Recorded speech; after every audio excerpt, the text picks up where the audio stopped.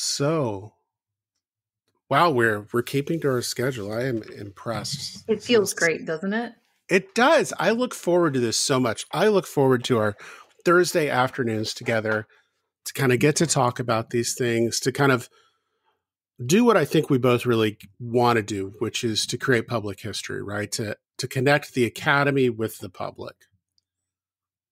Right. I mean, we're doing that every week, and that is what the most exciting part of our job is, hands down. I love it. So, this week it's going to be a little morbid. Ooh. Yeah. Well, and it's not just morbid. So many things in history are morbid and depressing and hard to talk about. This week though is going to strike home in a really intense way because we're in the thick of another pandemic. And so trigger warning, I guess, but it's going to be a good one. Yeah. Although the title of today's episode should warn you, 1918 pandemic. Well, that's what we're going to be talking about today. So join us today on An Incomplete History. Welcome to An Incomplete History. I'm Hillary. And I'm Jeff. And we're your hosts for this weekly history podcast.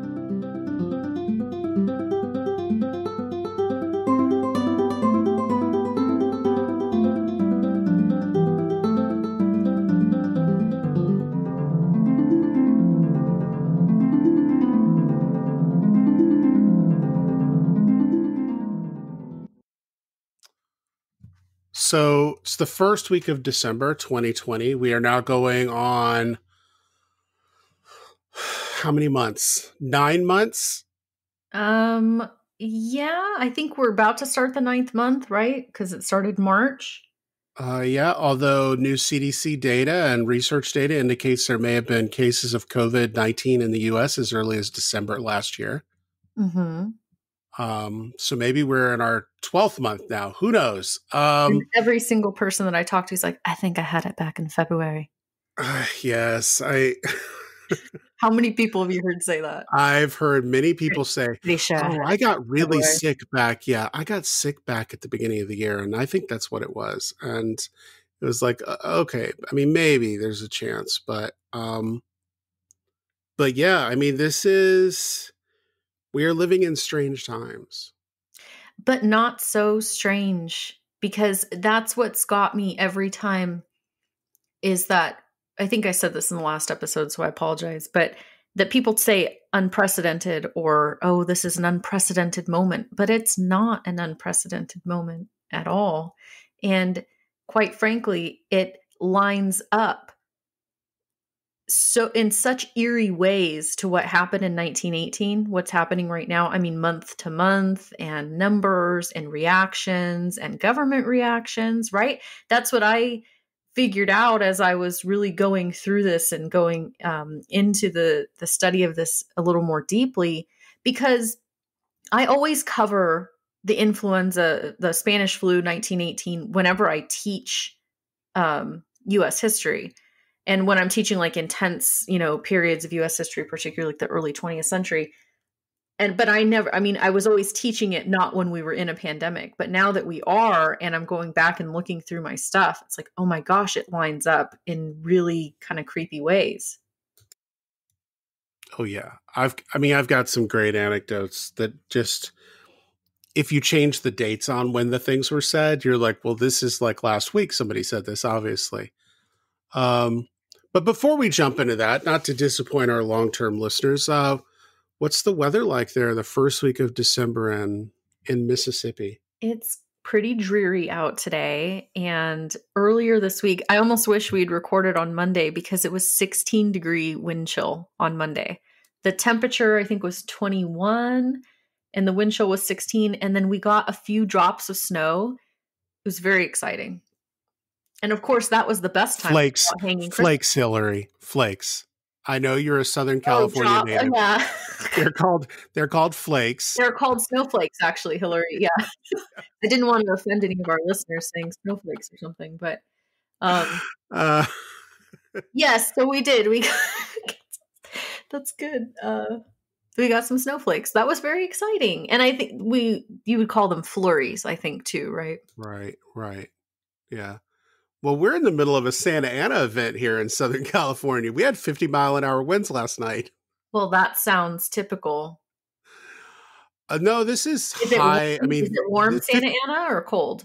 it was very chilly last night, and I mean legitimately chilly, not Southern California chilly. It was in the 40s last night. That requires a jacket.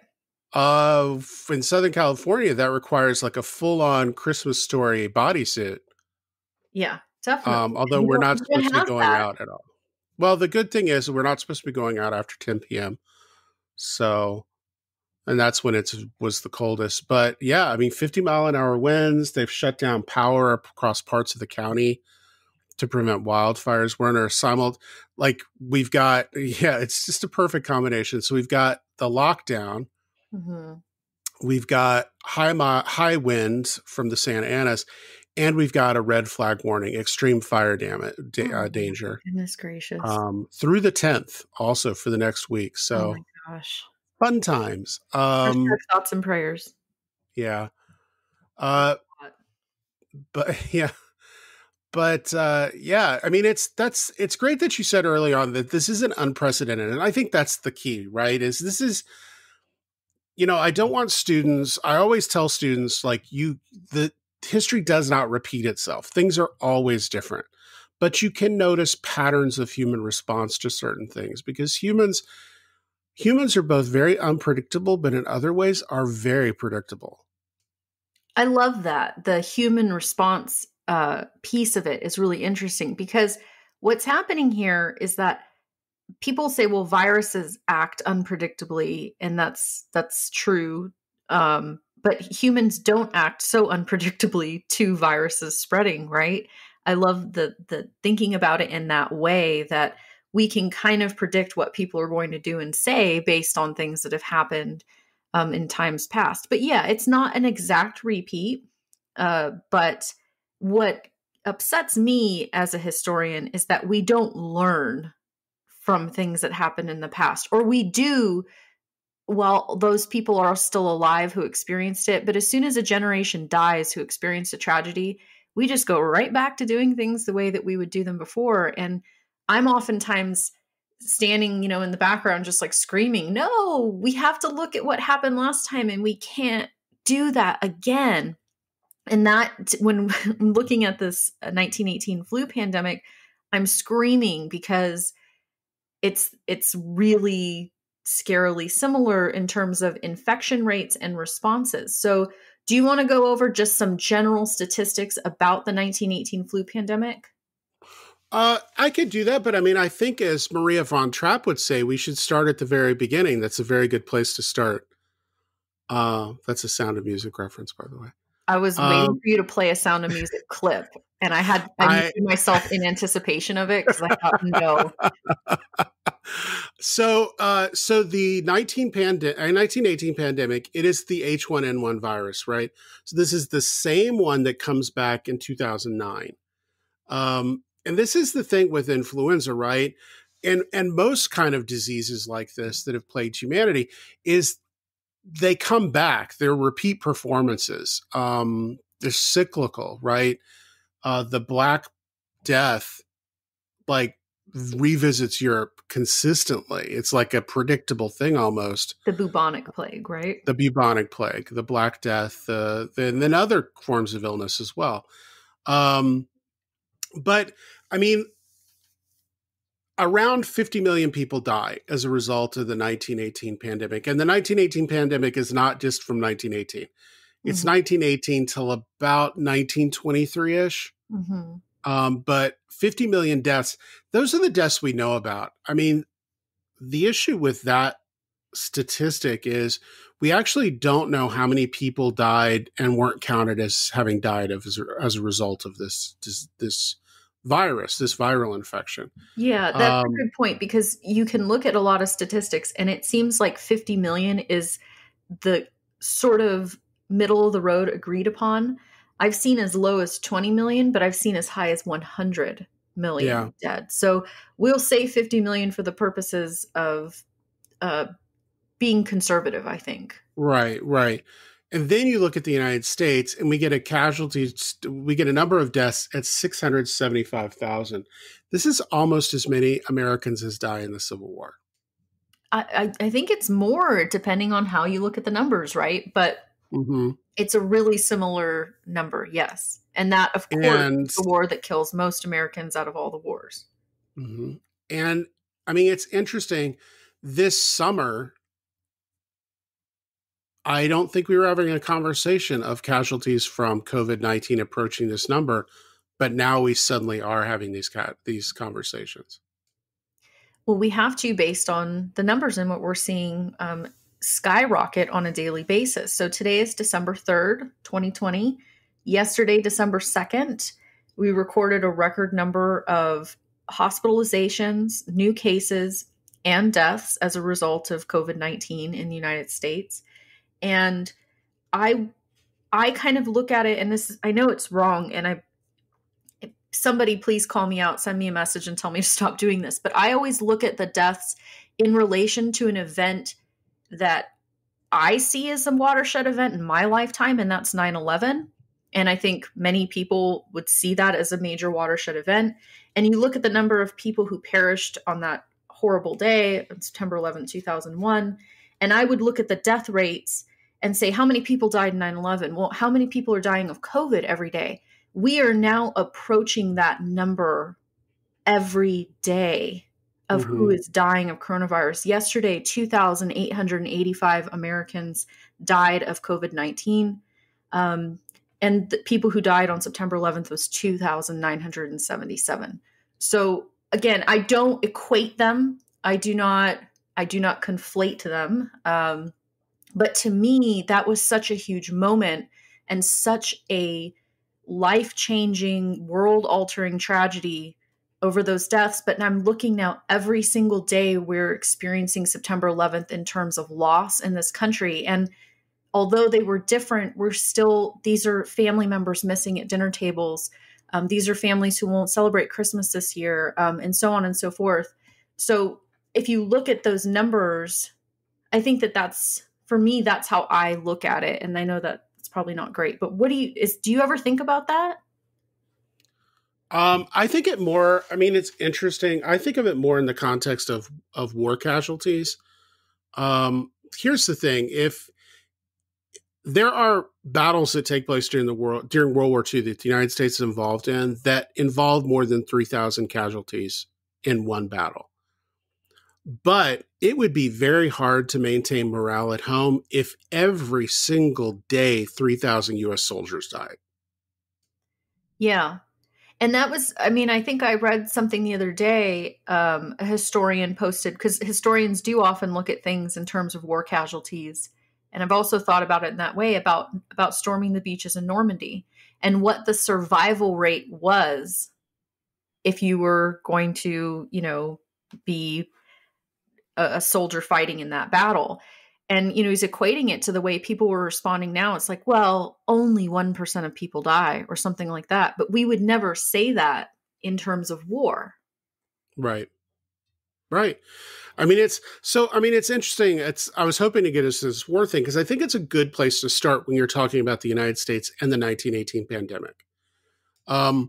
We're certain this pandemic starts earlier than 1918. We just don't know how early, but we know April 1917 is when we get involved in World War I, the Great War.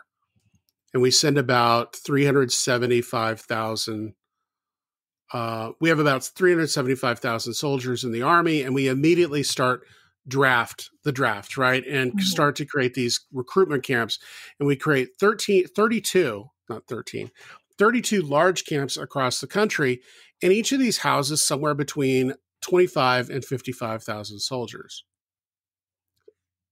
So that is by summer of 1917, this is going on. And by March of the next year, the U.S. has now been involved in the war for almost a year. By March of next year, we start to get reports of this flu-like illness breaking out. And some of the first recorded cases are 100 soldiers at Fort Riley, Kansas. Yes. And this is when we start figuring out that there is a flu that's more deadly than the typical illnesses that circulate during the winter months. I mean, this is the thing. Most flus, a healthy adult can survive. Yes. However, children and the elderly, it's a very different case for them. Even the normal flu, right? Which is why you should get flu vaccines every year. Right. Because it may not be so much to protect you, it's to protect community spread. Because there are certain members of the community that are much more vulnerable. But this flu is striking down young men. Yes. And by 1918, March of 1918, we start to see cases of the flu. But the US government's response to this is mute. Well, we're in the middle of a war, right? And what are you going to do? Shut down the training camps? But here's the thing. Within a week of those initial 100 soldiers being reported, the number of cases quintuples. Mm-hmm. And this is the problem, because if you think about these soldiers moving, they're moving large numbers of people around the country and across the Atlantic. Mm-hmm. And wherever they move them, anyone who comes in contact with them theoretically gets exposed to this virus. And by May of 1918, they're moving hundreds of thousands of soldiers across the Atlantic into the European theater. And by fall of that year, by September of that year, we get what's the second wave. So the first wave isn't really that devastating at all. In fact, you can look at it and you can look at casualties for almost any location. And that first wave doesn't even show up on most of them because it's just not apparent anything is really bad. But this second wave starts in September of 1918. And this second wave is much more devastating. The illness seems to be much more fatal. And it shows up in multiple points across the United States and globally, right? We don't have a clear idea of globally all the places it occurs, but we know it is occurring at many places. And by October of 1918, in the month of October, 195,000 Americans died from the pandemic in that month, in that single. Well, and if you look at the number of deaths approaching Thanksgiving, it was eerily similar to what we have happening in the United States right now. And we all know also that in November of 1918, we have Armistice Day, November 11th.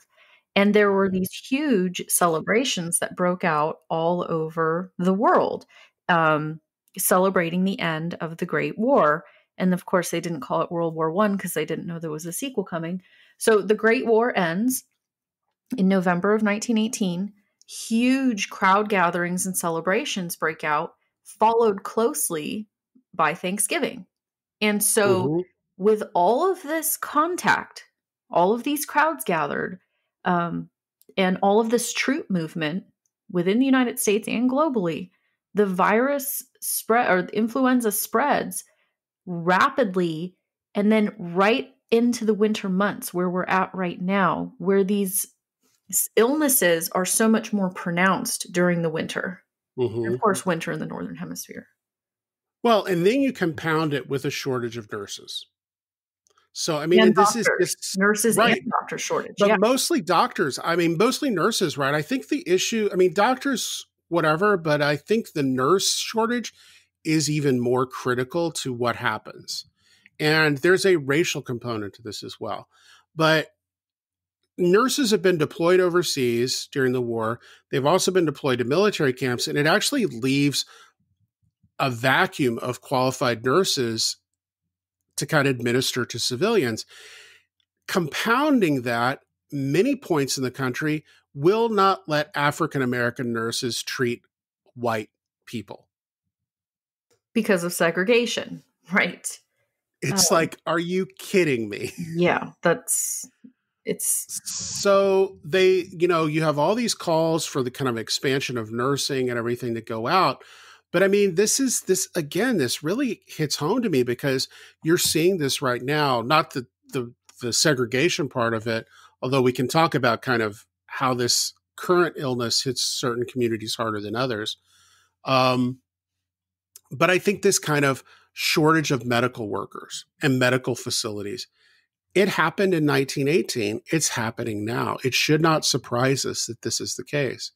Yeah, we haven't reached the peak of things yet in the wake of Thanksgiving.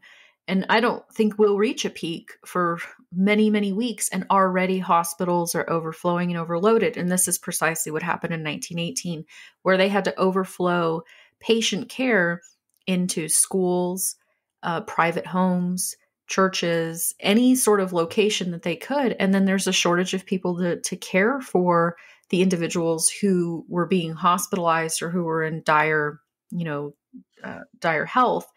And then, of course, this also creates a shortage when you start having mass death of people. It creates a shortage of coffins, morticians, grave diggers. Places to store the bodies before burial. What was that? Places to store the bodies even before burial. Right. Yes, exactly. And that right now we're seeing refrigerated trucks, and that wasn't the case. Philadelphia uses cold storage plants to store corpses during this.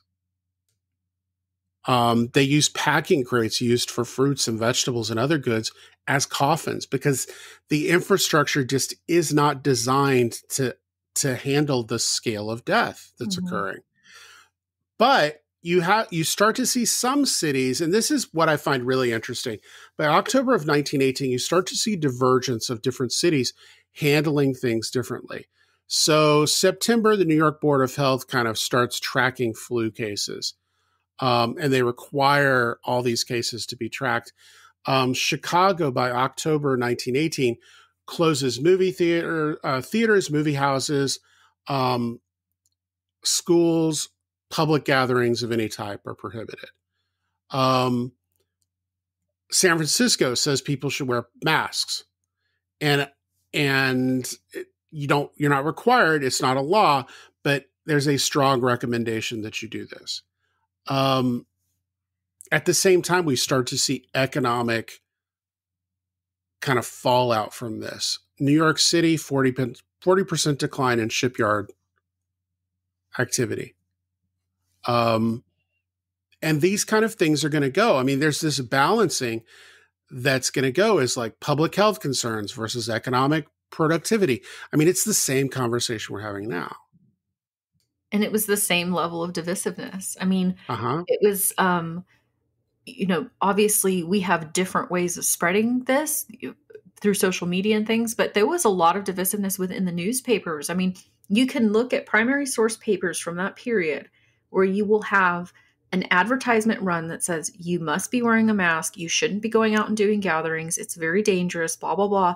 And right next to it, you'll have an advertisement for we're having a big church service Sunday, running right alongside one another. So it was divisive even then. And there were anti-mask leagues that surfaced during this time, predominantly in San Francisco, where people were refusing to wear masks, even though the masks were distributed by departments of health, which I thought was really interesting because that didn't happen here during this time. We didn't have a mask distribution that happened, but they did distribute masks during the 1918 pandemic, and people were refusing to wear them. Yeah, I mean, you have a certain percentage of the population refuses to wear it. And so you get that the late 1918, kind of fall and winter 1918, second wave. And by January, you get a third wave. And the third wave is kind of the most devastating of all. It lasts basically until the summer. And in fact, we can look at spring of 1919. Some people have theorized that Woodrow Wilson, when he collapses at the Versailles Peace Conference, it's actually because he has the influenza. I thought that had been confirmed, that he did have influenza during the Versailles conference. I think they are as certain as we can be without actually performing some kind of blood test on him to confirm that the virus was present. But I think that that's a widely accepted fact. Yeah. It's widely accepted. Although I do want to kind of leave room that, we cannot confirm it with 100% certitude because we can't test his blood. but it certainly seems like that's the case.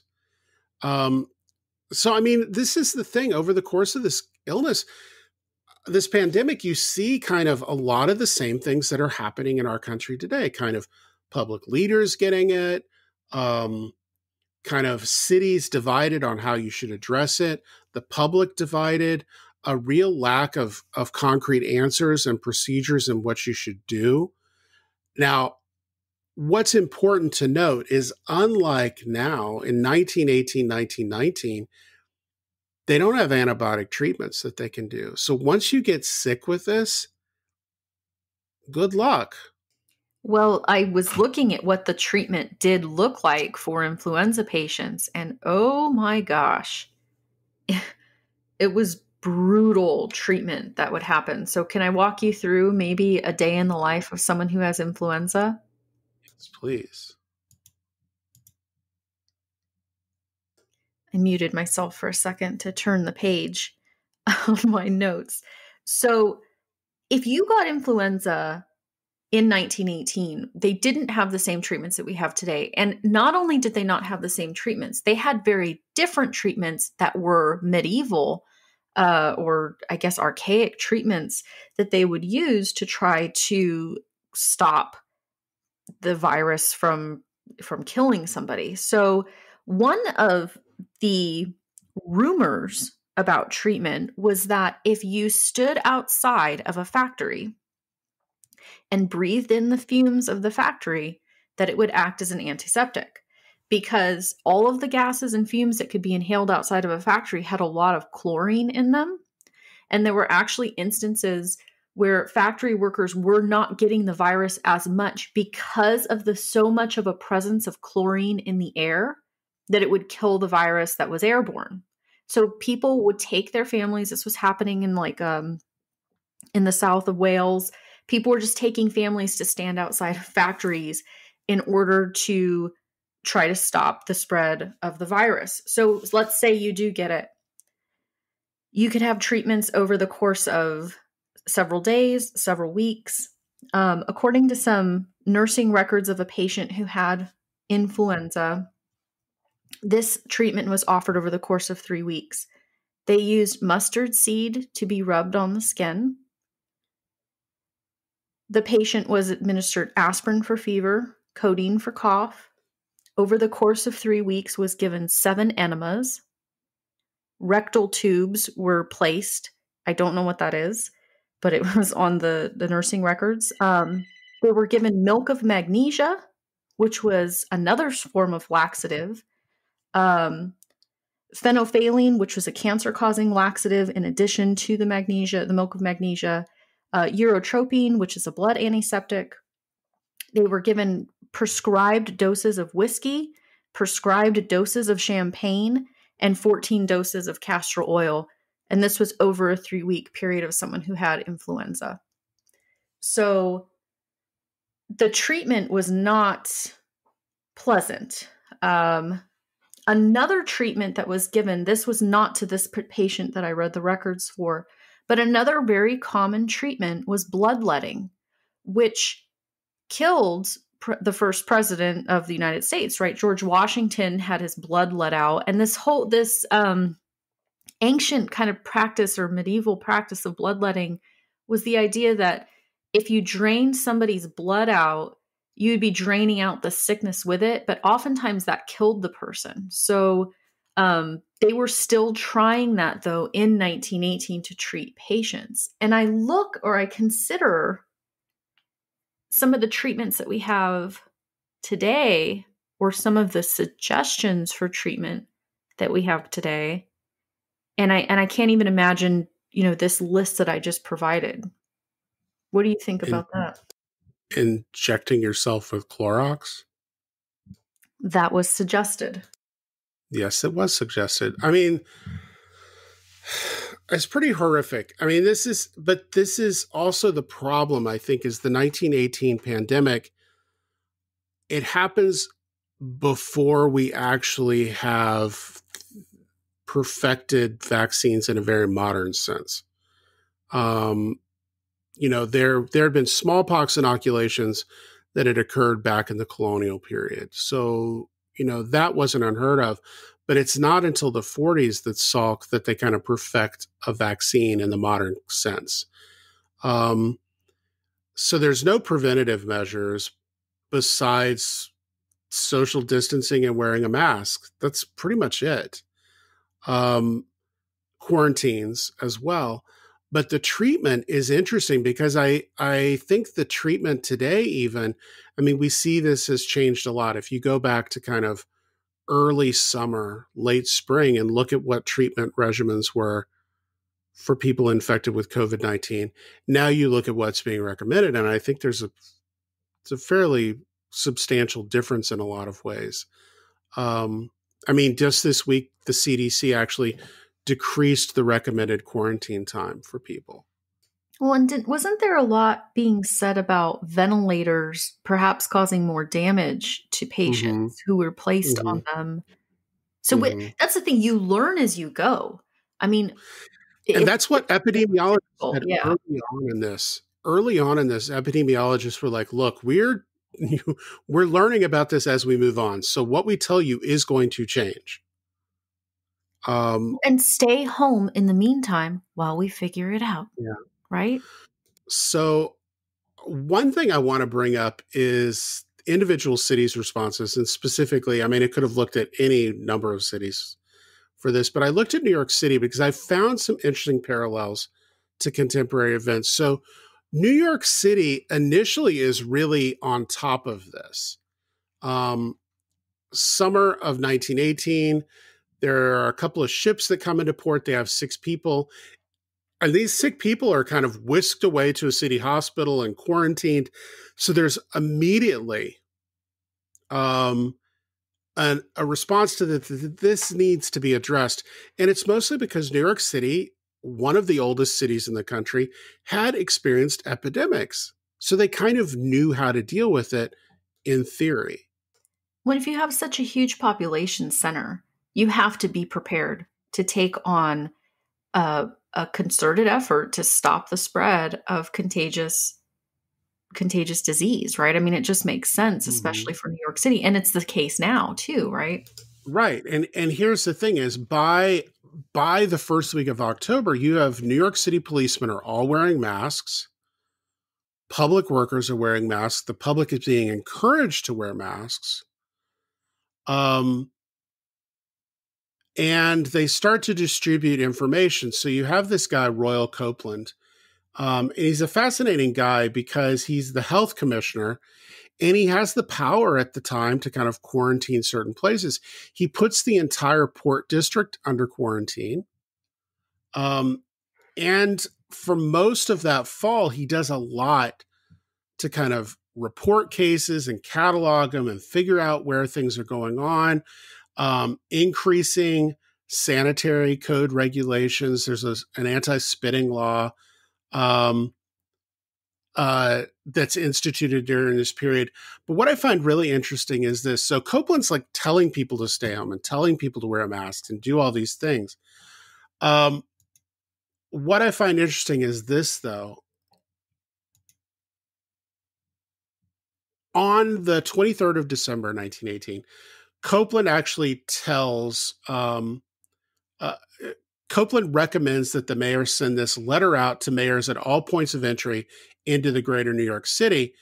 And it's to make sure they're reporting whenever you have returning soldiers coming back from Europe, to check them for illness and to report those sick people immediately. So here you've got December 23rd.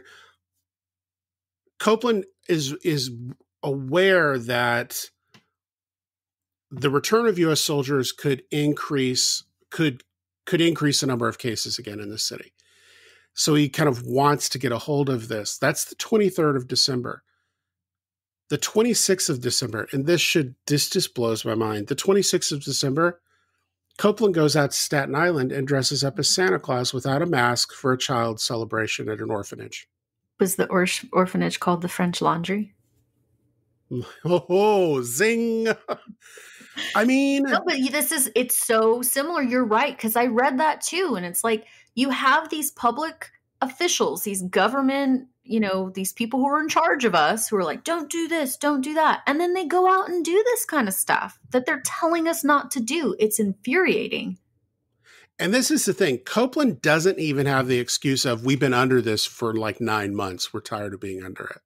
Yeah. Right? Yeah. Regulations didn't go into effect in New York until October. This is less than 2 months later that he's doing this. Again, why is it happening? Or why does he do this? Why is there's this cognitive dissonance between what he's telling people to do versus what he's doing himself? I think it has to do with class. It has to do with class, and it has to do with ego. Right. I mean, so really. So I'll talk about the class part. You talk about the ego part. How about that? Sounds good. So I think what Copeland and many others viewed the illness as is they assumed it was a working class illness. And this is basically a continuation of reform ideas that had started in the 19th century about cleanliness in places like New York, where you had kind of wealthy and upper middle class women generally who led these kind of sanitation movements that these poor working class people just didn't know how to keep themselves clean. And that led to these kind of periodic outbreaks of disease. So I think Copeland in some way views himself as not part of that group. Therefore, he keeps himself clean. He's kind of excused from these rules, that these rules really are for kind of these poor working class people that actually can't manage their own lives. Yeah, but that's tied to the ego part too, I would say, in that, well, rules aren't for me. Rules are for them. Rules are for the plebs, right? And there's also a huge part of it, and we can get into a discussion about healthcare in this country, but people who are important government officials are going to have the Cadillac of treatments, right? They're going to get into a hospital. If they need a ventilator, they'll have a ventilator. If they need a certain medicine, they'll have a certain medicine. They are going to be treated in far superior ways to somebody in the general public. And we see this time and time again with so many of the leaders in our country now who have come down with COVID-19, and then they get these treatments that not everybody else gets. In 1918, though, there wasn't some sort of special treatment that people would get. They may have prioritized treatment, and they may have, say like a personal nurse or a personal doctor or home care, but it ravaged no matter who it was. The virus didn't discriminate on race and class, even though they may have thought so. It did not. And so there's this ego thing of, well, I'm immune to it because I'm wealthy and important and in charge. And so I'm not going to get it. Just those dirty, working class people are going to get it. So they do go hand in hand, but it is reminiscent of what's happening at the moment. And that being said, though, I mean, we have had leaders who have died of COVID. So it does not stop, it doesn't stop for leaders necessarily, but you see them go out, and it's really hard because I know people are upset, and I get upset too, seeing these, mayors and governors and whoever else going and doing things that they're telling us not to. Welcome to An Incomplete History. I'm Hillary. And I'm Jeff. Sorry about that. That was weird. Jeffrey. They've been welcome to An Incomplete History. I know. I don't know why that happened. Anyway, you have these leaders who are going out and doing things they're telling us not to do. And what I don't understand is the response of people like, well, then I'm going to go do it too. And what I would say to somebody who says that is what your mother should have told you when you were little. If Gavin Newsom jumped off a bridge, are you going to jump off a bridge too? That's for where I am. It's like, just because they're making stupid decisions, and they are making stupid, reckless decisions, selfish, reckless decisions, doesn't mean that everyone else should go out and do it. So it's very, to me, again, the parallels of what was happening in 1918 and now are worrisome. And I love what you said in the beginning about it's like human response just doesn't really change, but the outrage over it was present in 1918, and now the outrage over it now is happening again, and we just see it repeating. Yeah, I mean, I think that's the thing is it is as historians we look at this and we kind of look at how the pandemic is playing out today, and we look back to 1918, 1919, even 1920, and we just kind of shake our heads because we see things being repeated, to the point where we even have people who remove their families from places like the city. So wealthy families like pick up and move out to the Hamptons or wherever to try to escape kind of the crowded city. And this had been a long practice in places like New York City. One of the reasons the elite left the city during the summer, if you've ever been in New York City in the summer, you'll know exactly why. It gets very hot. It's very humid. It's very stinky. Garbage gets very stinky very fast. And there was a perception that this allowed disease to run rampant in the city. So if you had the financial ability to leave, you would. And I think this is similar to what you see going on now. I mean, it's, you've got these instances of resorts opening up and saying, come stay with us, come stay with the Ritz-Carlton and Maui for the next 6 months. It seems like that's a message that went to your inbox, not mine. And we'll provide, I was reading an article about it, and it was just like, and we've got a tutor with socially distanced learning for your kids so they can still continue to learn. And we've got great high speed internet, so you can do whatever you need to do that way. But you don't have to worry about being out with the plebs and being exposed to disease. Yeah. And that's, you know what, that is so true. There is such a class aspect of what's happening right now. And it is easy for somebody who is privileged to say, well, just stay home. And I'm so very aware of that and my own privilege that I'm able to do my work from home, and that not everybody can. And not everybody, has a job where they can just take time off, or they can work from home or use the internet or Zoom or whatever. And so I do know that there's a class aspect to it. And I do know the economy's suffering and so many people are suffering. But I think that our delayed response to this in 1918 and today is what's really causing so much of this suffering. Do you mind if I get into a little bit of the origins of why it was called the Spanish flu and such? Yeah, because we can also talk about, it's called different things in different places, right? So let's talk about the Spanish flu, why it's called the Spanish flu. So I use that as a segue to say that we had a very delayed response to this. That had to do in 1918, the influenza response was so slow because, as Jeff mentioned, we were in the midst of the Great War at that time.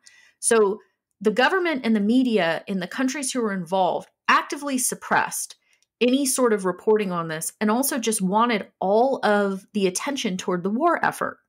And so they knew that there was a flu. They knew that it was deadlier than most flus. They knew that it was actually impacting a segment of the population, say 18 to 50, more than any other illness had. So they were very much aware of these things. They didn't report on it. Who did report on it, though, was the country of Spain. Being a neutral country during the war, the media in Spain was free to report on this. The media started reporting on this influenza in Spain in May of 1918, and there was pretty heavy coverage on it. They called it the French flu. So they thought, the Spanish thought, well, this came from France. Once everybody started getting on the whole, like, oh, there's an influenza, there's a flu, there's people dying, all of the reporting had come from Spain. So they're like, well, it must have originated in Spain. And so it got called the Spanish flu. Another reason for it was the deaths in Spain were particularly high, the death rate in Spain. And there's a couple of reasons for that, which I can get into also. But the different places call it different things. And again, the parallel, you have people, we do not know where COVID-19 originated. We do not know. But we have people who call it, saying that it was originated in China. We don't know that. We know that they reported cases pretty early on in Wuhan, but there's also evidence that there are strains that originated in Italy. So we're quick to point fingers about where the virus comes from, and they were there was a similar human reaction again in 1918 toward the 1918 influenza. Well, we know, we have evidence now that in 1916 there already seemed to be the H1N1 active in France, right? In some English army camps in France. So, I mean, tracing the exact point of origin of it is somewhat difficult, but it's interesting. When it's called the China flu, or any of the derogatory terms that are used to refer to it now, right? Or the China virus,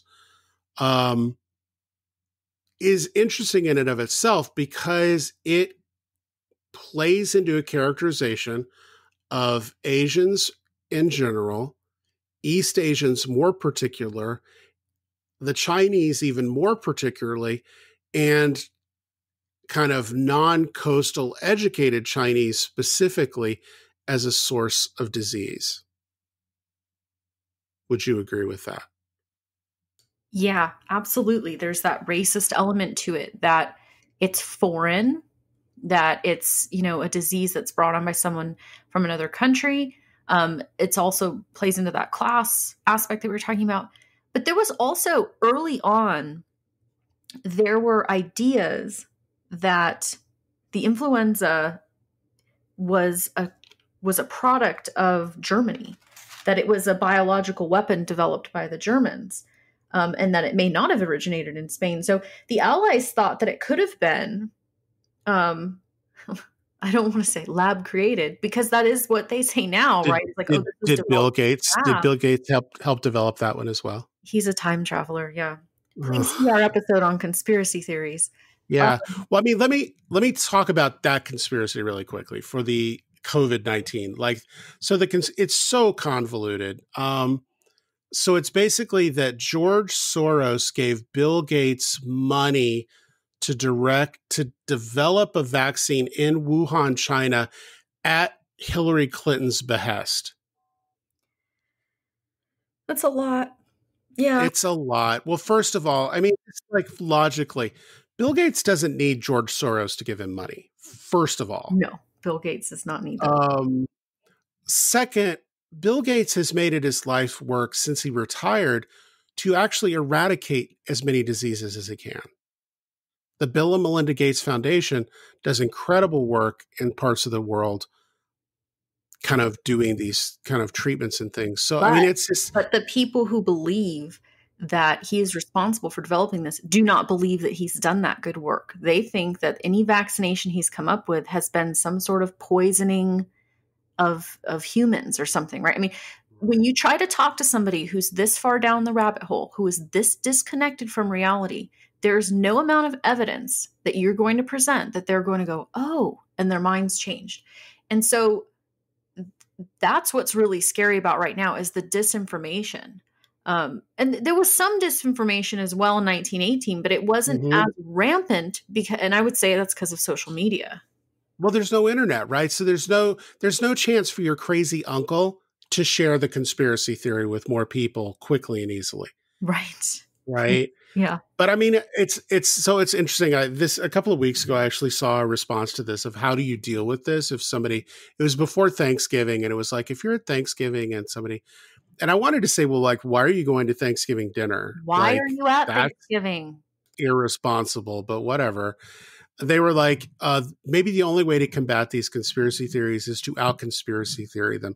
And I saw a funny clip somebody made of it where somebody comes up and basically says the Bill Gates conspiracy. And the guy looks at him deadpan and he was like, oh, you believe the flu is real? Oh gosh. Oh. And just like just go even crazier and right. And here's the thing. We're going to end up with over 500,000 deaths from this. Conservative estimates in our country alone. In our country alone, because the deaths so far from COVID worldwide, where do we stand right now? 1.5 million? Yeah. And the United States leads in cases and in deaths. And you may hear people say, oh, well, that's just because we report it. Well, we still have a lot of people dead and we still have a lot of cases. So I don't really want to get into who is or is not reporting. But the United States, I mean, I think Donald Trump said that we were going to get so tired of winning. I'm really tired of winning this. I'm really tired. I wish we were. Well, yeah. I mean, so here's the thing is we had conspiracies that cropped up in the 1918 pandemic. They didn't gain traction like these do because they weren't able to be easily shared. And I think it exposes kind of this issue where the technology we have today both allows us to develop a vaccine rapidly and deploy it rapidly, but at the same time, the same technology we use for that allows the propagation of these kind of horror stories. Although I find it interesting, social media companies are already making it clear they're going to crack down on vaccine conspiracy posts as this vaccine starts to get rolled out. It's too late. Right. It's too late. I mean, that's the really sad part of all of this is this sort of disinformation spreading that's been going on for years now has reached a point of no return, I think. I mean, it's so out of control at this point. I just don't see any coming back from it. Well, it's are the people who are anti-mask really going to take a vaccine? No. I don't think so. I don't see it happening. I don't see it happening. It's been very difficult. I will say it's been very, very difficult not to talk about today when we do this episode. And we're very intentional about drawing those parallels. But I want to share a couple of anecdotes of things that happened in 1918 that I think will kind of spell out some fear that we should have now, but also just to be specific to 1918. Yeah. Okay. So I mentioned that Spain did have an incredibly high death rate, and that was another reason why it's been deemed the Spanish flu. One of the reasons that Spain's death rate was so high, and draw whatever parallels you may, was that there was a refusal to stop church going in this heavily Catholic country, right? 1918. And in one city alone in Spain, in Zamora, Spain, there was an outright refusal to stop going to church. And they would hold mass gatherings in celebration of saints, in particular, Saint Rocco, who's the patron saint of plague and pestilence. They would gather intentionally to worship this saint. And if you're not familiar with Catholicism, let me brief you quickly about some, rituals involving saints. There will be saint feast days, and people will gather. This particular feast, people gathered for 9 days straight and passed around a relic of the saint, and also passed around a statue of the saint, and everybody kissed it. Everybody kissed the statue, passed it around. There was mass communion that was given out. And so that means the priest was distributing little, wafers of bread, and people were drinking out of the same goblet of wine. And this happened in many different areas of Spain, but in this particular region in Zamora, the people in this region died at twice the rate of the national average. It became the highest death rate of anywhere in Spain. And the disinformation there was that there was this there has to be this separation. The state can't get involved in church affairs, because the church's stance was, we shouldn't be stopping the gatherings. We need to gather more. We need to thank God more. We need to grovel to God and the saints, and particularly the Saint Rocco, in order to stop this plague from spreading. And that the only way to stop it was to have a mass gathering and worshiping, and giving and distributing communion. And this is what spread influenza so rapidly in that region, and then really spiked the death toll in Spain. And And I see that happening regionally for me where I live in Mississippi. There are huge gatherings. I had a neighbor down the street invite me last week. They were going to have a big prayer circle to pray away the coronavirus. We're going to all get together and pray. And I thought, well, okay, that's happening right now. I mean, what do you think about that? San Diego, we have a certain religious institution that has refused to follow county health guidelines. And all the news networks and the newspaper, everybody's like constantly calling this specific church out. And the county has cited them. The sheriff has cited them, but they keep kind of doing this.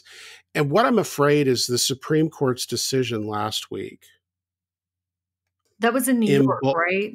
Yeah, that was in New York, which says you cannot, if you're going to allow businesses to have a certain percentage of people in, you have to allow churches to do the same thing. You can't differentiate them. And it's so tone deaf to the reality of this disease.